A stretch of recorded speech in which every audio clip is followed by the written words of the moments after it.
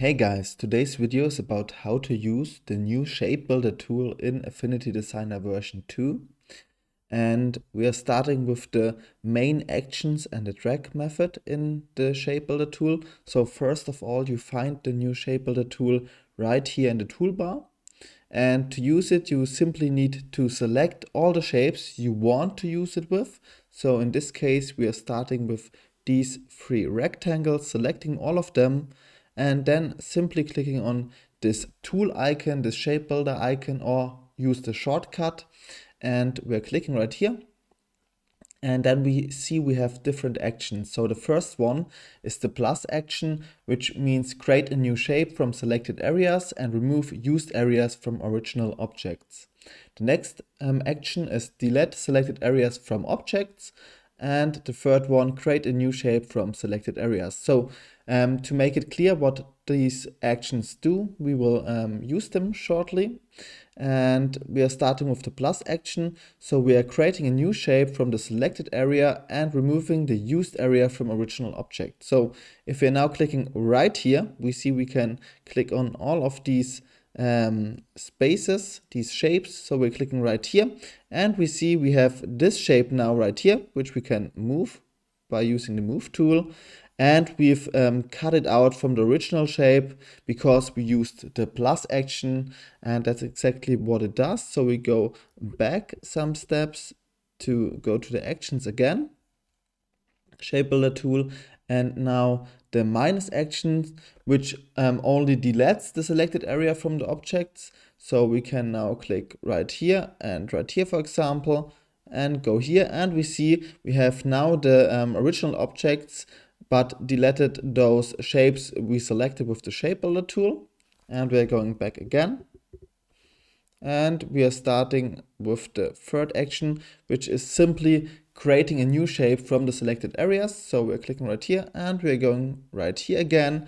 And we're now seeing that we now have this new shape we can move, but we still have our basic objects we used to create this shape we used with the shape builder. So in this case, we do not delete the shape from the original objects. And yeah, so we can delete this now, select all of them again. And now there are also different drag methods. So we're going on it again. The first one is freehand, which means if we now hold down and move, we can select multiple objects to create a shape out of them. So if we now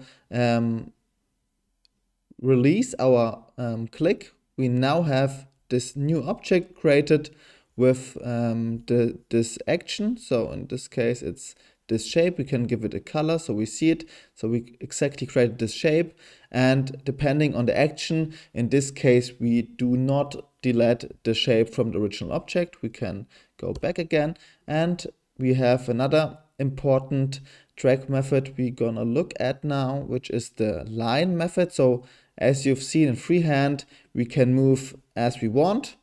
Going back now, and with line we have a straight line, so we can only move in straight lines. So those are the both most important drag methods. So with this line we can also go something like this and have this shape created. So we can now go back to our basic version and go to the next slide.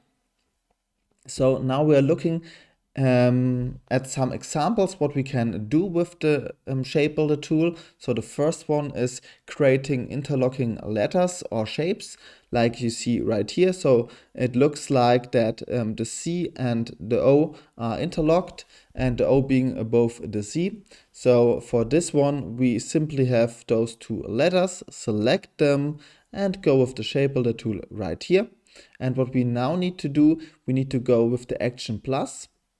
And we want the O to be above the C at the top right here. So we're holding and moving with freehand. So back we need to go with freehand, holding and moving with freehand. And I'm creating this shape right here, and also this shape and this shape. And now we need to do one more step with the Boolean operations.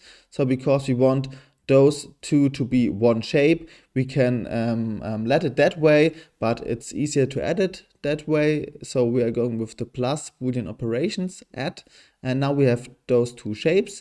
And depending on the layers and the colors, we now see the interlocking effect, because here the O is above the C and here the C is underneath the O. And we can go back to our standard version again and go to the next slide.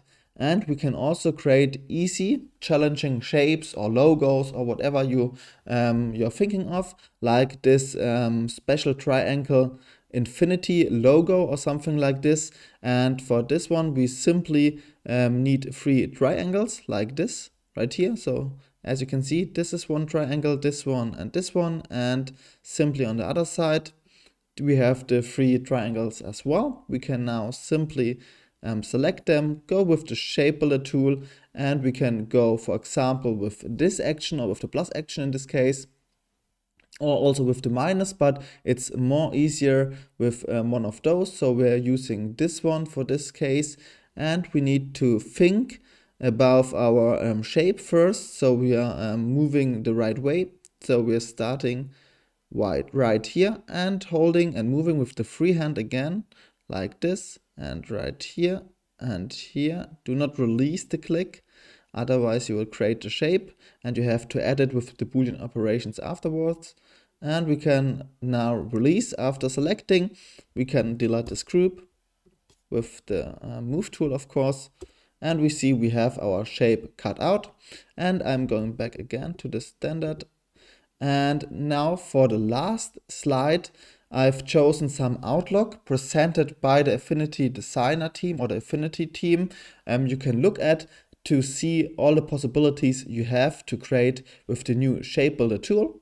And that's gonna do for today's video. If you enjoyed watching, don't forget to like and subscribe, and hopefully see you in the next video, and bye.